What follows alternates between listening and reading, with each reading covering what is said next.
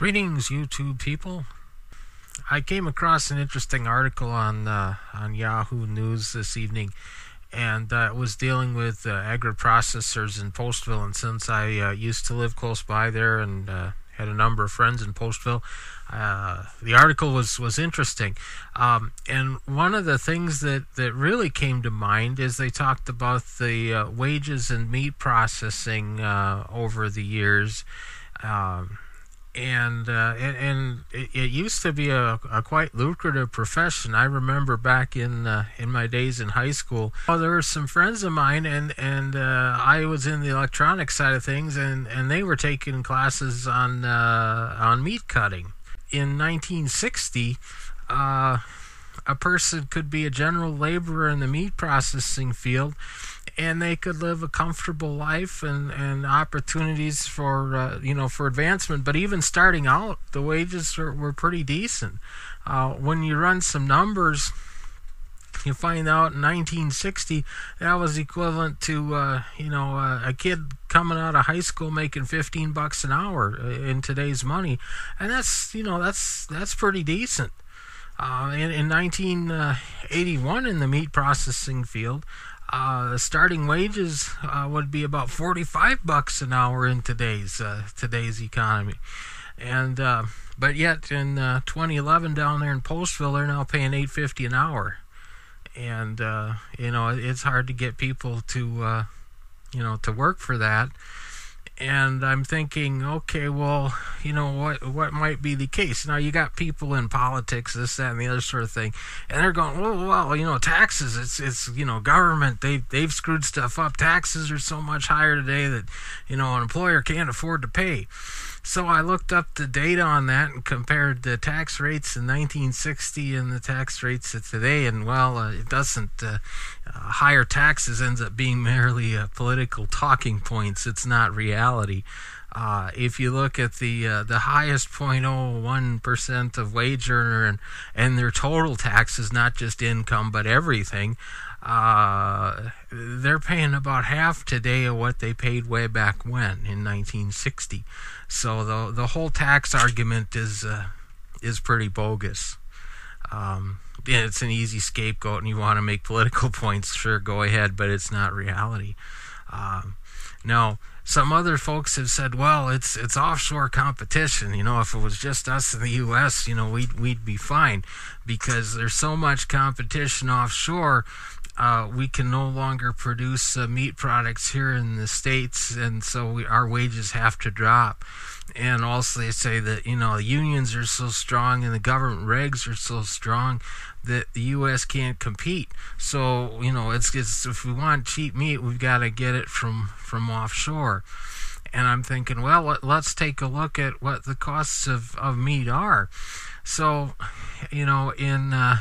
I looked up some data on that, on the prices of meat, and if what they're saying is the case, that the offshore competition has dropped the price of meat down so low that the wages have to drop, then it would make sense that the prices should be quite a bit less today when we run the conversion factors over the years.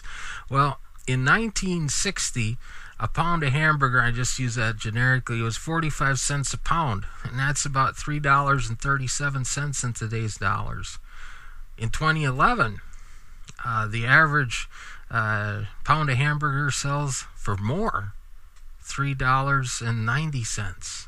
And you can see on my slide here, I show where I've got those figures from. So the bit about offshore competition, I don't think that's not a legitimate argument. The taxes doesn't work. Consumer prices are actually higher today, despite offshore competition. Unions, in the 1960s, unions were real powerful. They're not today. So that doesn't fly.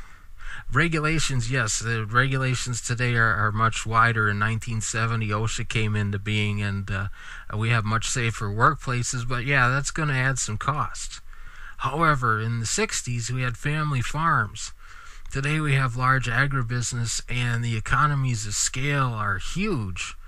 we also have, instead of grass-fed beef and such, which took vast quantities of real estate and time and money, we now have corn-fed beef, which it may not be as good for you from a nutritional standpoint, but it's a whole lot cheaper to produce than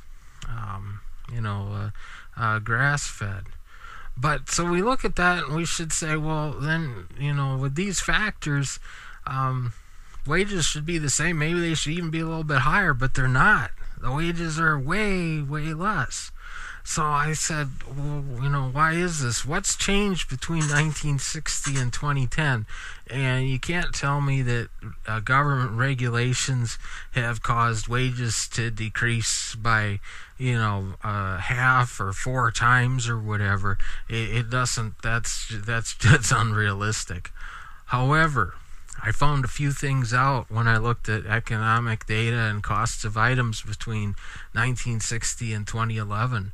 The cost per acre for Iowa farmland is 3.5 times higher. Housing costs are 2.5 times higher, and fuel costs are double. Now, and that's after you do the conversion between $1960 and dollars today.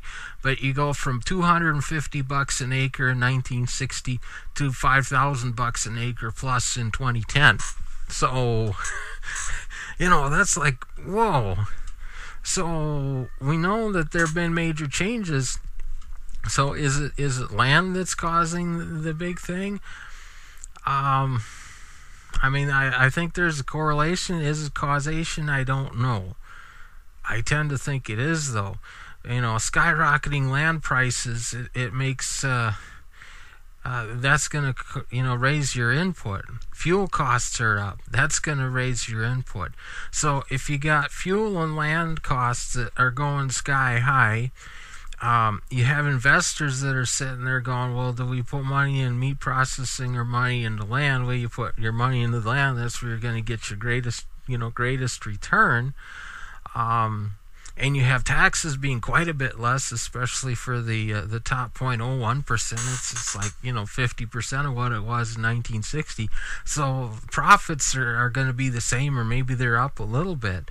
But your fuel and your land, they're resource constrained. I mean, there's only so much land, and there's only so much oil that you can get cheap. That you can drill cheaply and bring out of the ground and process. So we're running up against those resource constraints. So if everything else remains fixed, that people only pay so much for beef, but you got your inputs prices going way up, and you don't want to touch profits because people can make money in other areas, the only thing left to really work with is your labor costs, and they're way down. Is it causal? I don't think there's enough data to say that it is, but boy, it sure seems like there's a huge correlation. Anyhow, that's my 2 bits on the matter and my comments for the day.